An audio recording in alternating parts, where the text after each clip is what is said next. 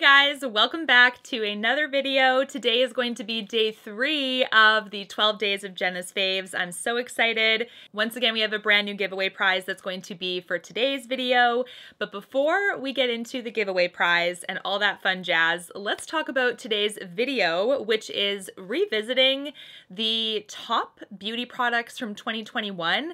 And I rounded up a whole bunch of them from this video that I made last year around the same time, where I talked about some of the best makeup releases from last year. I was kind of curious where they stand today and if I replace them with any better products or if I'm not using them as much.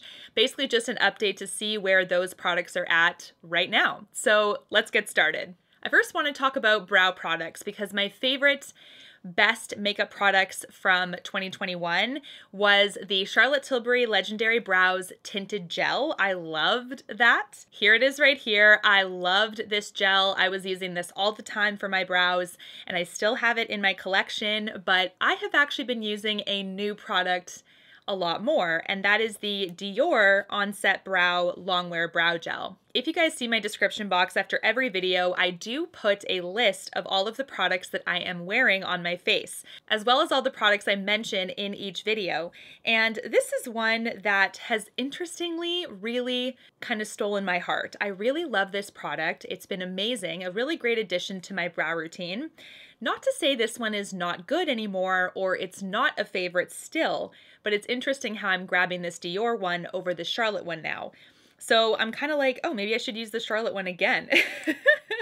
One of the major strengths of the Charlotte one is how beautifully thin this wand is and very, very precise. So I really like it for this purpose.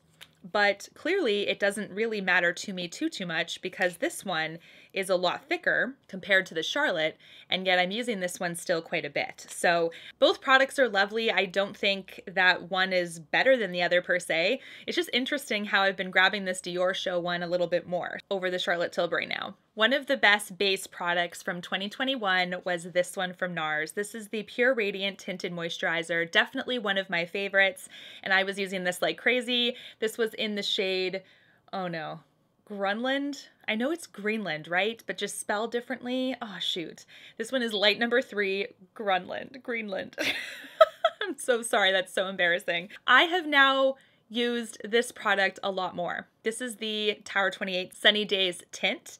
I love this one, you guys. This has definitely replaced it. Both are great though. Like, this is such a tough video to do because a part of me is like, it's not that I hate this product, it's just that now I have this one and I guess I must like it a little bit more. I don't know, but this one does seem to give me a little bit more glow. This one has more coverage though. So both are great. This one does have a radiance to it, the NARS. This one has less coverage, but it's got a little bit more glow. And I guess I'm more so for the glow versus coverage this year anyway. I guess my preferences are changed a little bit, considering this is the product I've been using more. This one has the droplet applicator, and the shade that I have is 15 Melrose. This you could not get in Canada for such a long time, and now you can. So I've been loving that there's a sunscreen component to this. It does help for, you know, having that extra coverage on your skin. This one is, I don't think it has sunscreen. So if you don't want sunscreen in your product, that's also a strength, depending. I know some people don't want to have combination products because of skin reactions or whatever. So it's good to know this one does not have SPF, but you do have to have that extra step of adding your own SPF then underneath, right? This type of video is so tough because I do really like both of these, but somehow this one has slipped my mind, and on the forefront of my mind is the Tower 28 product. So I'm definitely going to be using this one more for sure now that I have been reminded of it again. The best mascara from last year, I said, was the Rare Beauty launch. This is the Positive Strokes mascara. I still really love this one, but I love the Tower 28 one a little bit more. So I've been using the Tower 28 one more, and there's quite a few differences between it actually, which is kind of cool. So the Rare Beauty one is still amazing, I will say. It has a really nice bristled wand. This one actually coats the lashes beautifully, slightly lifts as well, separates beautifully, adds some nice drama and volume and some thickness. So I really love this product, and I still use this from time to time. I am certainly not saying I do not use this ever. I really, really like this one still. But I find when Tower 28 put this one out, I've been using this one just slightly more. So this one is the Tower 28 Make Waves mascara. And this one has such a beautiful, like, delicate wand that's much more attention to detail because it has the shorter bristles and it has a slight curve to it. It's a very unique wand, I will say. I do like having the slight curves. It's been my favorite part of mascaras in the past, such as the Dior Overcurl mascara has a really nice bend just like this one, and it's been a favorite for years. So this one having that bend for some reason really just does a great job of lifting, separating, defining, adding volume, not putting too much product on, but following how your lashes grow out super beautifully and just has that nice little lift. I like the Tower 28 one this year. I really do. I think I'm kind of preferring this one over the Rare Beauty, but these are both like, this is splitting hairs, guys. Like, because I'm talking about my ultimate faves from last year, there's not one dud product in this video. It's just like interesting now that I'm using the Tower 28 one a bit more, but having the Rare Beauty in my collection is also a strength. I love this one too. I talked about this highlighter nonstop last year, and I still use this one a ton. There's actually quite a bit of use of this one, you can definitely tell. This is the Dior Forever Couture Luminizer, and the highlight is in the shade number 1, Nude Glow. These were all the rage last year. Do you guys remember? I also have one in like a pink rose color that I've used as blush. This is beautiful, and you can see that there's some action on this pan. It's not completely brand new or anything. There's definitely lots of use with this. This one is such a gorgeous highlight. I've used it today. It's this like beautiful golden glow. So silky smooth on the skin, does not emphasize texture, has a gorgeous gleam. You can keep it subtle, or you can frost it up a little bit if you want. You can add quite a bit more and just get a little bit of a more luminizing look. This one is not ultra frosted, so it's not going to look like that streak if you over apply it. It's really beginner friendly, user friendly, you can't mess it up kind of idea. And we have like this really gorgeous outer packaging that is the Dior Beauty package. So this is still a major hit. In fact, this year, I'm trying to think if there's any like highlighters in the new launches that I'm like, I was crazy over. Nothing is coming to mind when it comes to like exciting new releases in the highlight category in particular. I wonder if we're gonna see a lot more in 2023, but this one is still a fave. Absolutely love this one. I have not replaced it with anything. In fact, I've been using this a lot still. One of my favorites from 2021 was this Patrick Ta palette. This is the Major Dimension eyeshadow palette. A lot of us loved and raved about this launch, and rightfully so. It is super stunning. This is still a palette I pull up from time to time. This one is super beautiful, and it's perfect for everyday looks that you can transition into night easily because it has those nice shimmers and glitters. Now, interestingly, this one has been replaced a little bit, only because I really love rose tones. So I've been using this one, but he has since released the Major Dimension 2, like rose palette. And this is one that I find I'm using more. This is the Pink Ensemble. Same structure of palette, just like the first one. It has the two like cream shadows here. You can either use as primer or part of your look, whatever you want. And then we've got that gorgeous gradient and the beautiful shimmers as well. How to apply these? Basically super easy. These mattes are incredibly blendable. They're very easy to layer. And then you also have those gorgeous shimmers that I just apply with a fingertip. Expect a bit of fallout with those shimmers, just a tad, because there's quite a bit of texture, but this is actually the one I use a little more than the browns. I don't know if it's just because I'm loving this one slightly more, but both are amazing. And both are extremely user-friendly when it comes to shades. They can be appropriate for work, more professional settings, or a night out. It really just depends. But love that I still love both of these, and I love that he's created the Rose collection this year. I want to talk about another palette that I was obsessed with in 2021, and really something that I haven't found anything to replace it with or anything that was like even better. This is still a very beautiful launch, and I haven't seen NARS do anything like it this year. So this is the NARS Orgasm on the Beach cheek palette. Definitely made my top faves last year, and this is still one of my favorite palettes from them. I really love this ensemble of shades. I love that you have a highlight, some gorgeous blushes in here. This one I can still use. I just have to be extremely light-handed because it is a very poppy red blush. Same with this one, I guess, too, because it's got quite a brownie mauve quality.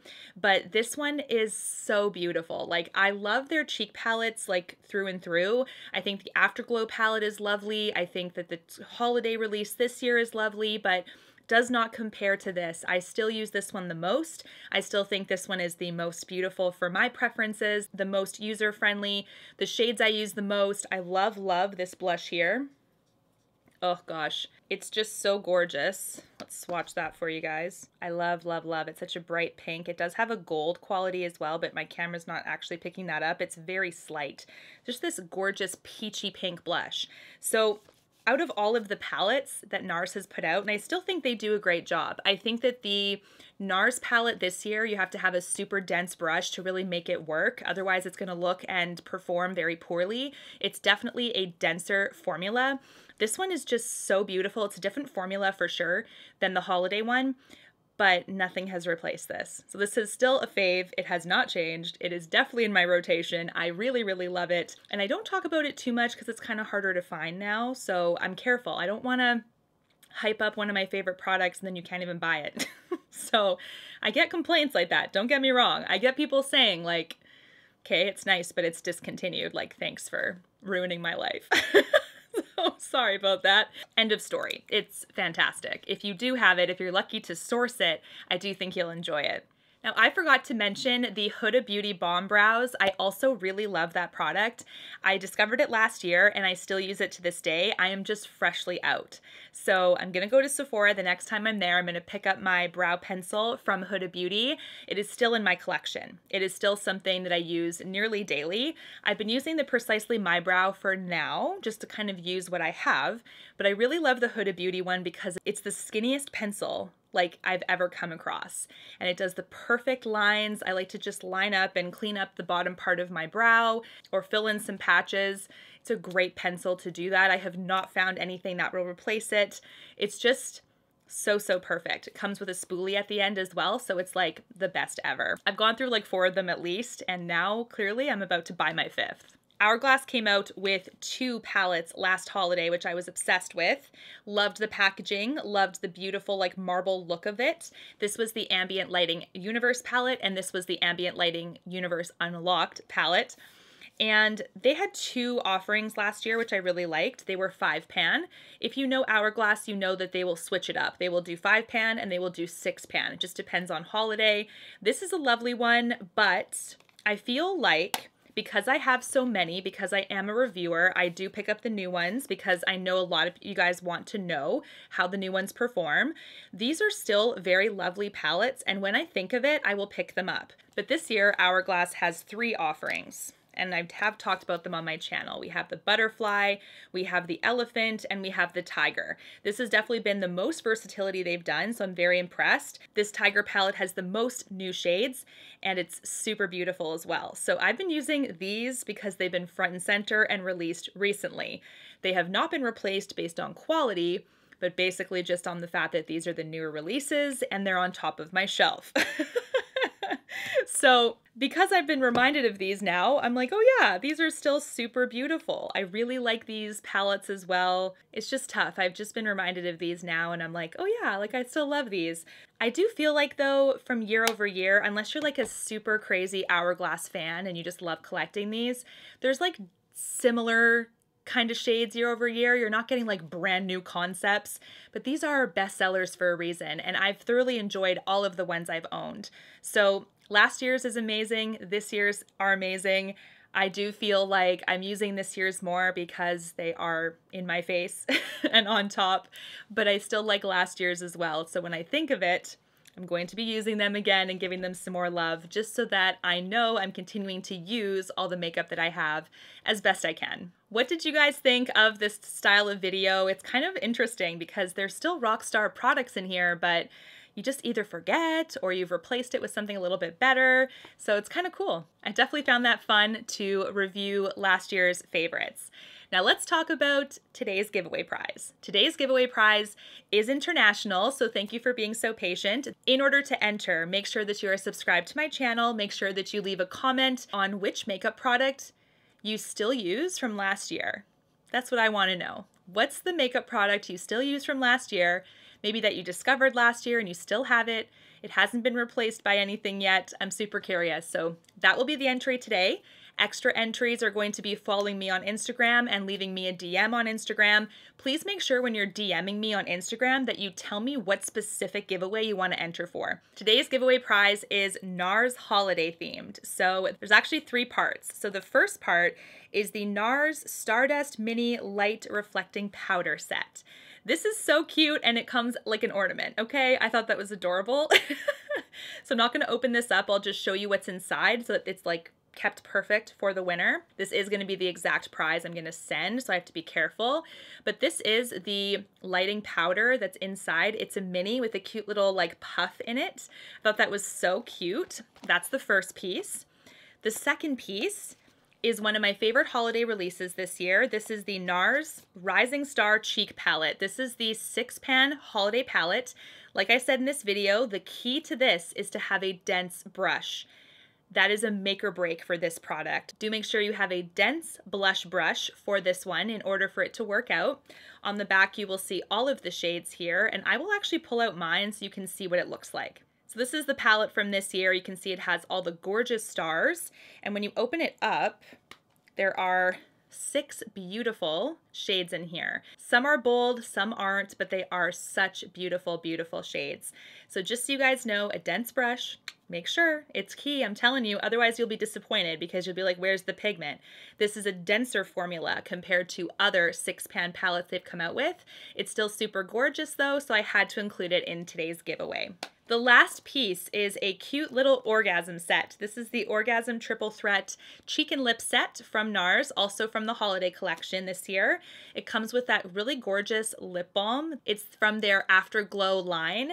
And then we also have an orgasm blush as well as one of those multi-sticks in Orgasm. So this is such a cute set, you guys. Just the 3 are so adorable. I had to include it as one of the giveaway prizes because I think it's amazing and you guys are worth it. My elf is back for the finale of this video, but if you are wanting to enter, don't forget all of those rules, and good luck.